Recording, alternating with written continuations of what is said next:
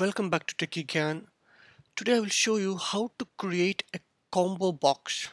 In fact, a form combo box, and how to create it, how to set its parameters, and how to practically use it. Combo box is basically a drop-down list box which combines a text box and a list box. So in this video, I will show you how to use a combo box in your dashboard report to control a graph. Okay, so let's get started. First, you need to create a combo box. First of all, for that, you need to go to the developer tab on the top, and here you can see the combo box. Okay, click on it. Identify a location where you need to place this combo box. Okay, I'm gonna select it out over here. Now you can resize the combo box to your preferences. So make it in this shape, not big enough. Yeah, a little more smaller. Okay, so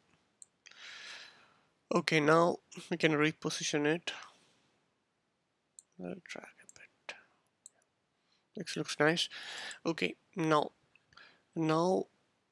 my combo box is a drop-down list having these two headers. So you need to create the headers over here, hot and cold end.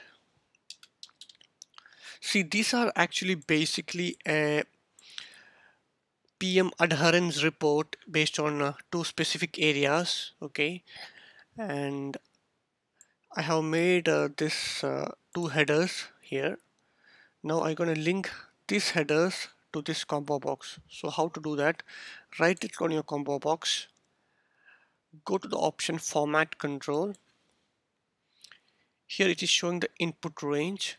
So you select this and drag these two things. So that's your input range, and the cell link. Cell link is basically where you need to display the result of your selection. The result of the selection is basically the position of the selection. So for example, if you select hot end, it's going to return 1, and if you're going to select cold end, it's going to return you 2. Okay, so my cell link return value has to display over A15 cell. Okay, click here and click OK. Now if you use the drop down list, if I select hot end, it returns you 1, and if I select cold end, it returns to you 2. It's basically the position. Okay, now returning this 1 and 2 is not going to benefit us. We need to actually return the actual values. So if I select hot end, it has to give me hot end, and if I select cold end, it has to give me cold end. So how to do that?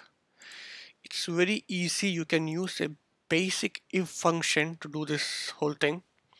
Let's see how to do it. You put equal to if. Now you select the return value cell, you lock it. If it's equal to 1, then return hot end. Otherwise, again you say if function,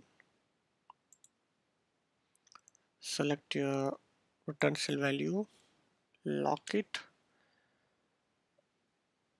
If it's equal to 2, then return cold end, bracket 2 times, and finish. So if you have hot end, you have the value returned hot end, and if you have selecting cold end, it returns the value cold end. Now you have to do is just drag it, because you have already locked the cells. Now if you just drag it along, I will do it starting with the hot end. See, whatever it is there, it's all automatically coming over. So select this. Now you drag it here, 2 cells. Now you drag it down So you have all the values now. So just format your cells to look a bit nicer. Format the formattings, again format,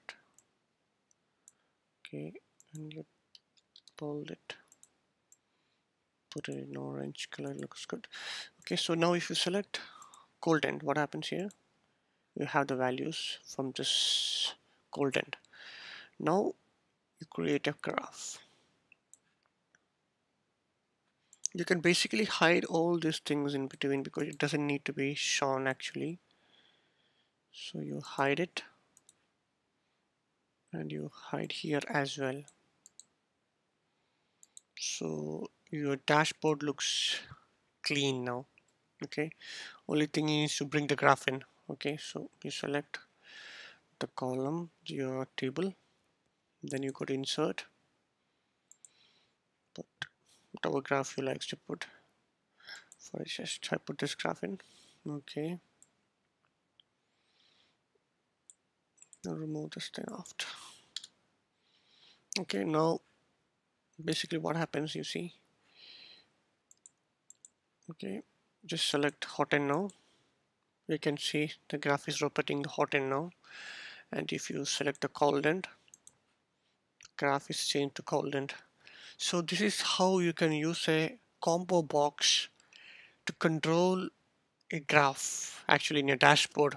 So it's look very nice, and it will be very user friendly for the user in order to just see the graph he requires rather than displaying each and every graph for the hot end and cold end as well. So this drop down function helps you to just display the required graph. So if the user wants the hot end graph, he goes and clicks over here, he has a hot end graph. And if you require the cold end, he selects the cold end, here the cold end graph.